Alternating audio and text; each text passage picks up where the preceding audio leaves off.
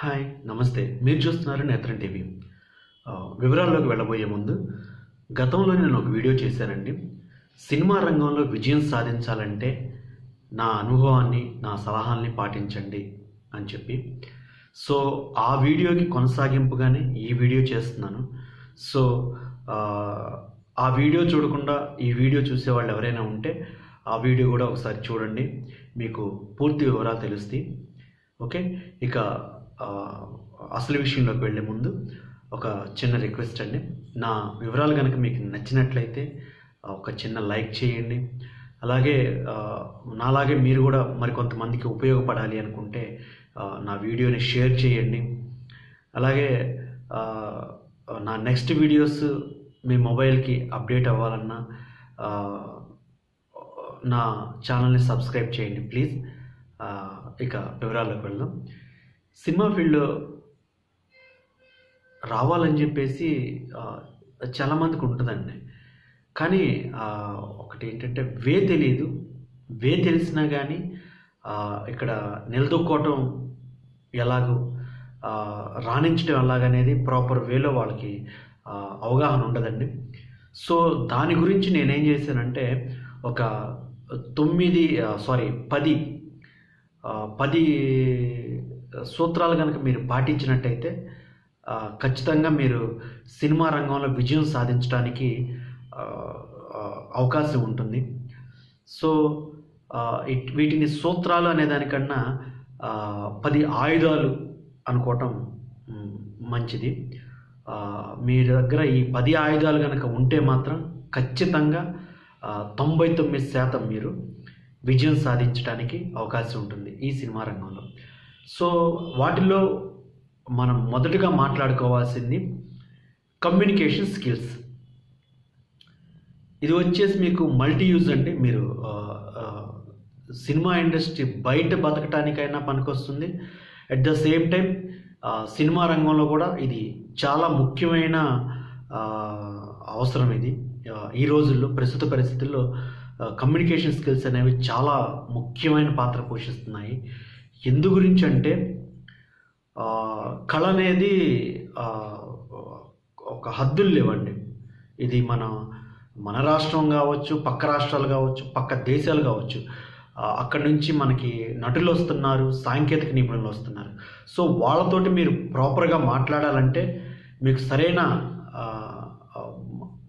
1-2 భాషల మీద ఖచ్చితంగా పట్టు ఉండాలండి.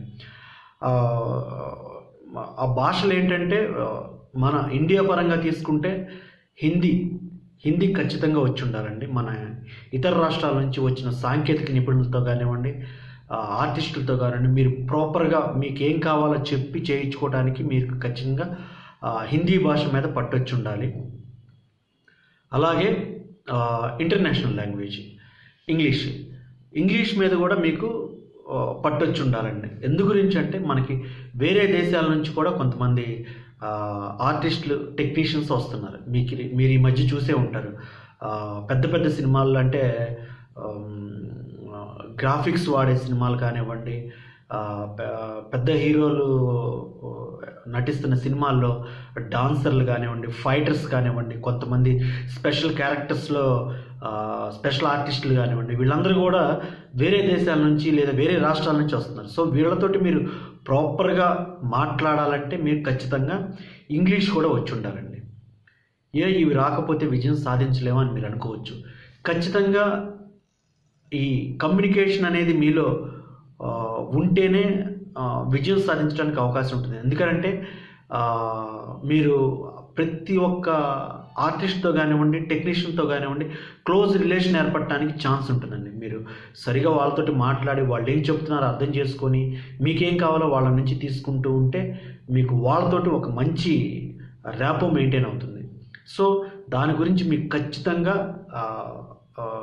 నేషనల్ లాంగ్వేజ్ అయిన హిందీ, ఇంటర్నేషనల్ లాంగ్వేజ్ అయిన ఇంగ్లీష్ కూడా ఖచ్చితంగా వచ్చి ఉండాలండి.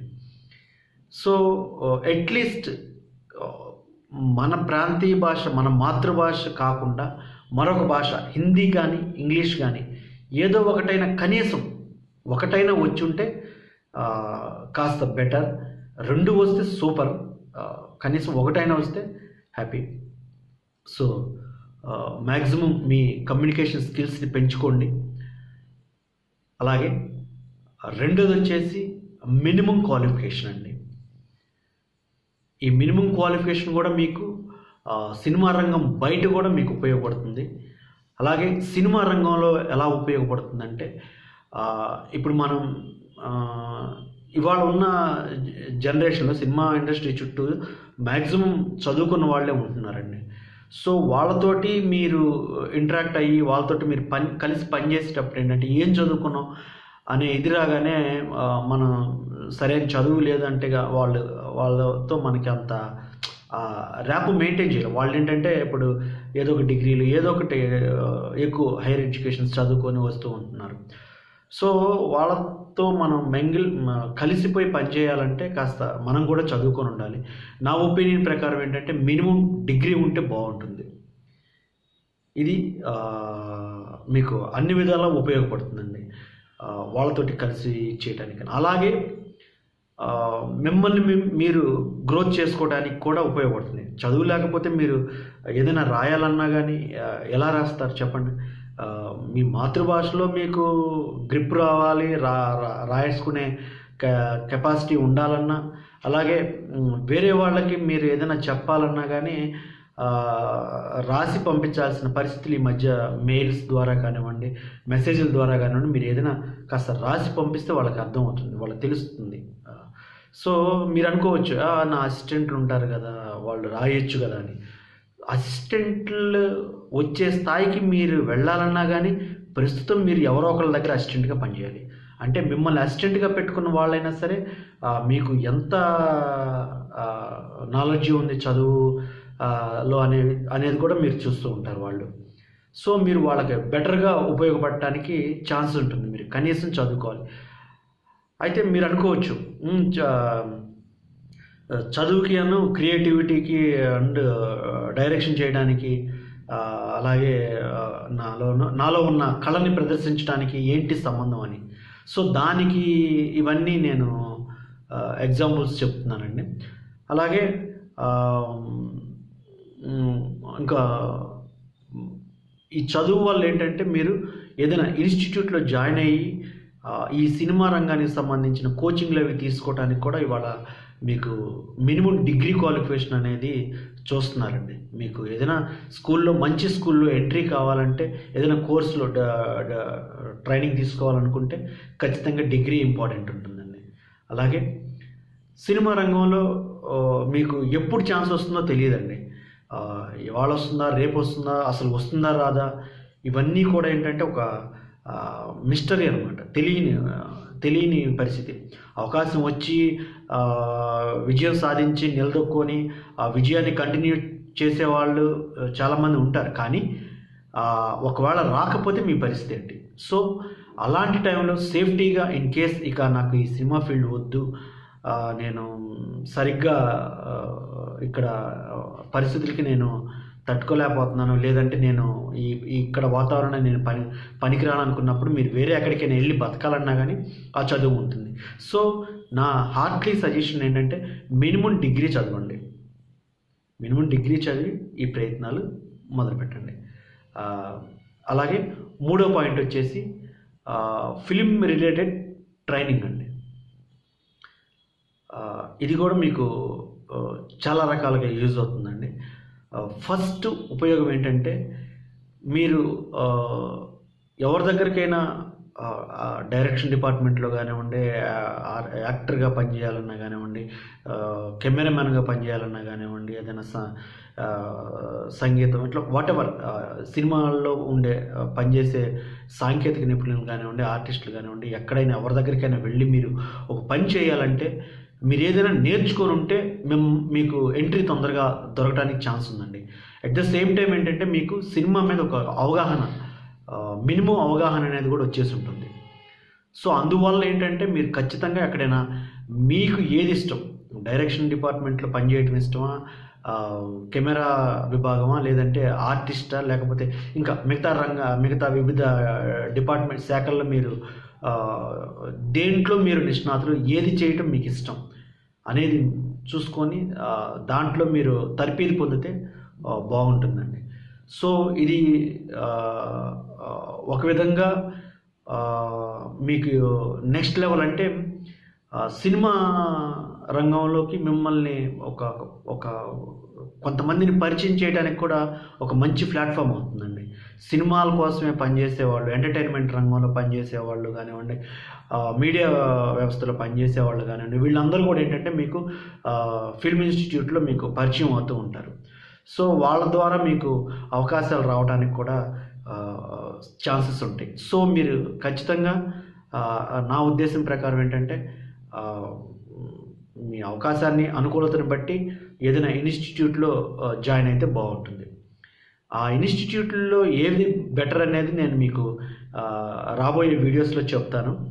సో ఇది ఈ పాయింట్ కూడా మీరు ఖచ్చితంగా నోట్ చేసుకోండి.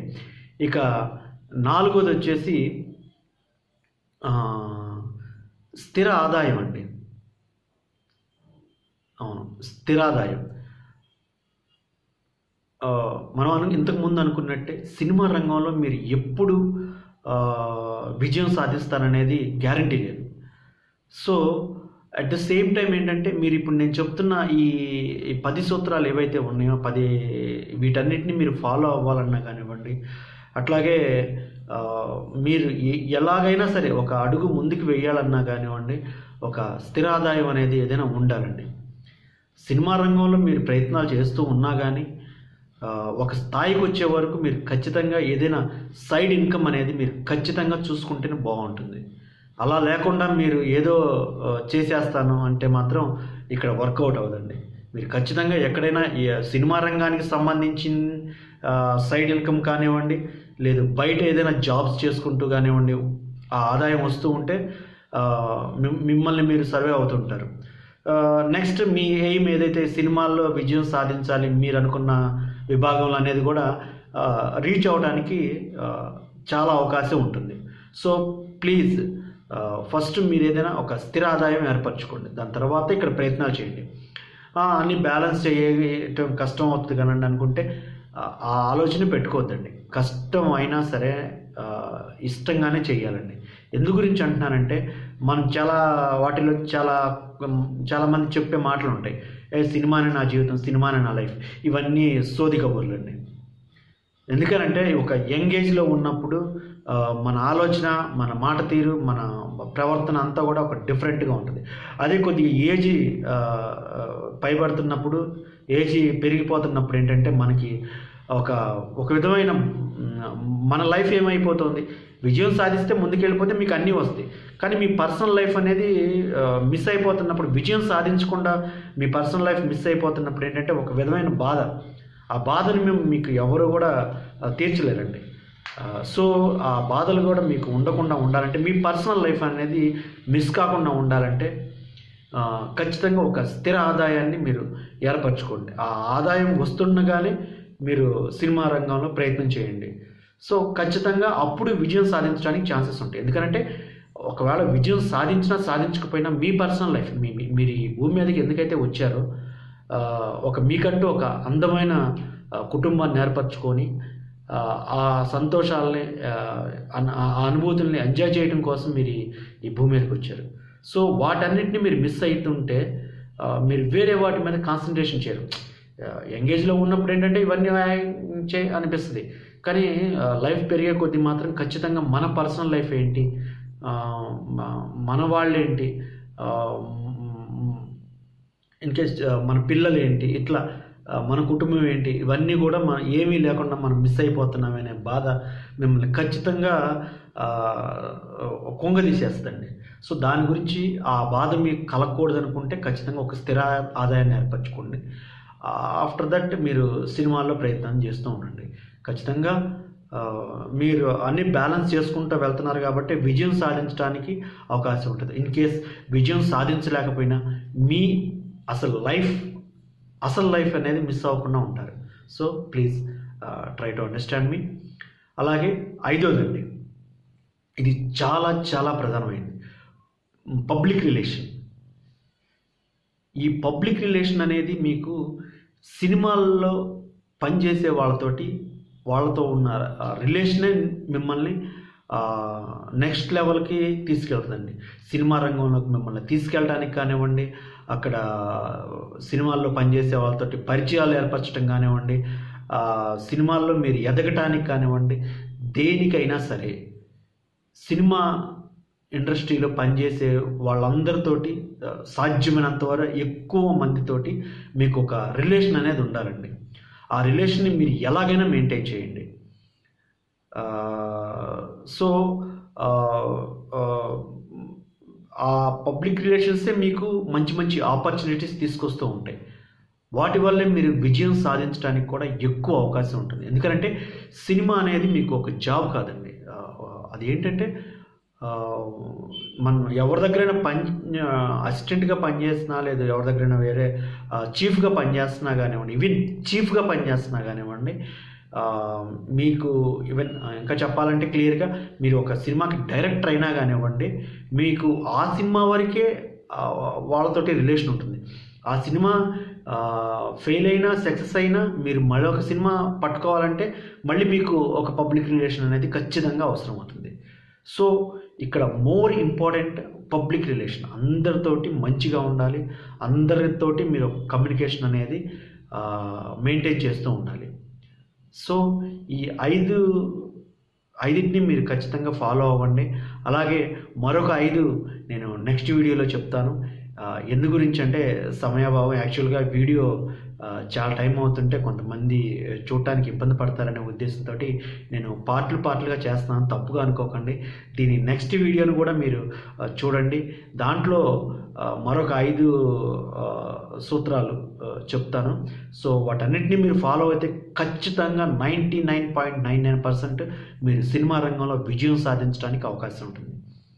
Please, thank you. మీ నేత్రం మహేంద్ర.